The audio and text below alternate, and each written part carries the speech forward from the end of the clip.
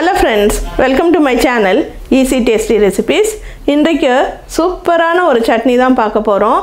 வெங்காயம் சேர்க்காம தக்காளி மல்லித்தழை எல்லாம் வெச்சு அற்புதமான ஒரு சட்னி. இந்த சட்னி வந்து இட்லி, தோசை, சப்பாத்திக்கு எக்ஸலென்ட்டா இருக்கும். எப்படி செய்யறதுன்னு பார்க்கலாம். வாங்க வீடியோக்குள்ள போலாம்.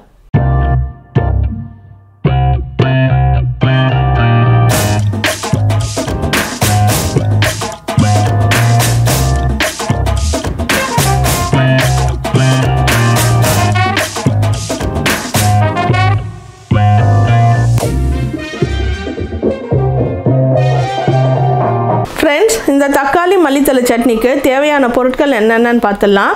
நான் வந்து ஒரு 6 தக்காளி எடுத்திருக்கேன். இப்போ தக்காளியை நல்லா கொஞ்சம் கல்லு மாதிரி இருக்கணும்.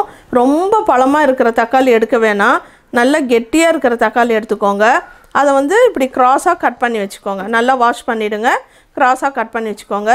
2 கைப்பிடி மல்லித்தழை, ஒரு 20 பூண்டு பற்கள், குட்டி குட்டி மிளகா, இது வந்து ஒரு 5-6, பெருசாக இருந்தால் 2 எடுத்துக்கோங்க போதும். ஒரு 20 முந்திரி பருப்பு. அப்புறம் இதோட தேவையான அளவு தனி மிளகாத்தூள், உப்பு. இதெல்லாம் ஒரு பேனில் எண்ணெய் எடுத்துக்கோங்க, குக்கிங் ஆயில். இப்போ இதெல்லாம் நம்ம சேர்த்துடலாம்.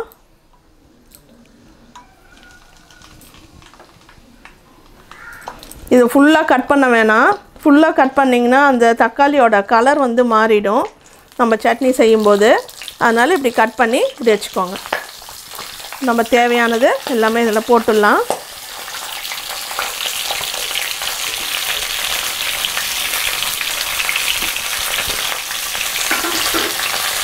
உப்பு, மிளகாத்தூள் எல்லாமே சேர்த்துடலாம்.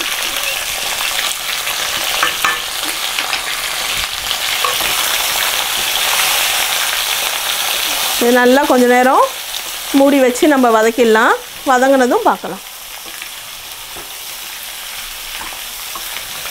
ஃப்ரெண்ட்ஸ் பாருங்கள், தக்காளி வதங்கிடுச்சு. இந்த தக்காளியோட மேல் தோல் இப்படி உறிஞ்சி வர்ற அளவு நீங்கள் வதக்கினா போதும். ரொம்ப ஸ்மாஷ் ஆகிற அளவு வதக்க வேணாம். இப்போது அடுப்பு ஆஃப் பண்ணிடலாம். சூடு நல்லா குறையட்டும். குறைஞ்சதும் அரைச்சிட்டு நெக்ஸ்ட் என்ன செய்யுதுன்னு பார்க்கலாம். ஃப்ரெண்ட்ஸ் பாருங்கள், சூடு ஆறுனதும் நல்லா அரைச்சிட்டு வந்துட்டோம். நான் வதக்கின பேனை எடுத்துக்கிட்டேன். அதிலே ஆயில் சேர்த்துக்கோங்க. கடுகு, கருவேப்பிலை, காஞ்ச மிளகா. இப்போ கடுகு பொரிஞ்சிடுச்சு. இப்போது நம்ம அரைச்சதை ஒரு தடவை இதிலெல்லாம் சேர்த்து நல்லா வதக்கிடுவோம்.